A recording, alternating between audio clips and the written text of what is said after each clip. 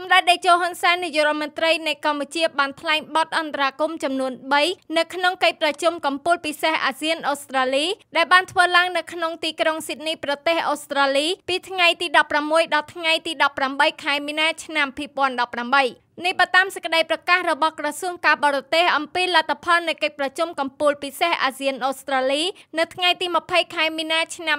2018នេះជាមួយនឹងបទអន្តរាគមន៍ចំនួន3នោះសម្ដេចតេជោបានគូសបញ្ជាក់ថាមួយនៅក្នុងបរិបទនៃការផ្លាស់ប្ដូរយ៉ាងលឿននៃនិមាបនកម្មតំបន់និងភូមិសាស្ត្រនយោបាយក៏ដូចជាការរីកចម្រើននៃទំនាក់ទំនងអាស្រ័យគ្នាទៅវិញទៅមករវាងតំបន់អាស៊ាននិងអូស្ត្រាលីសន្តិភាពសន្តិសុខនិងស្ថិរភាពគឺចំណុចស្នូលសម្រាប់ទំនាក់ទំនងអាស៊ានអូស្ត្រាលីនិងជាមូលដ្ឋានគ្រឹះនៃការរីកចម្រើននិងវិបុលភាពនៅក្នុងតំបន់ទាំងមូលពីរមានភាពចាំបាច់ដែលត្រូវជំរុញថែមទៀតនៅកិច្ចសហប្រតិបត្តិការក្នុងវិស័យអប់រំដែលការផ្ដល់អាហារូបករណ៍សម្រាប់និស្សិតអាស៊ានតាមរយៈផែនការកូឡុំបូថ្មីរបស់អូស្ត្រាលី3វាជាកិច្ចការបន្ទាន់ក្នុងការសម្រេចបញ្ចប់កិច្ចចរចាភាពជាដៃគូសេដ្ឋកិច្ចទូលំទូលាយតំបន់ហៅកាត់ថា RCEP នៅក្នុងឆ្នាំ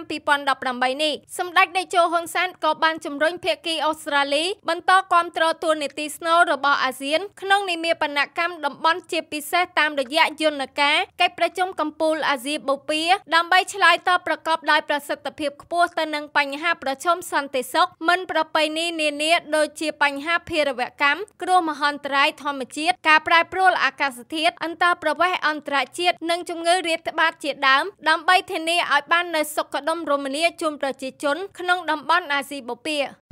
ឧបត្ថម្ភធំដោយ Website កំសាន្ត 188asia.com Sehome Technology អ្នកឯកទេសផ្នែកកាមេរ៉ាសុវត្ថិភាពតាមរថយន្តគេហដ្ឋាននិងការិយាល័យ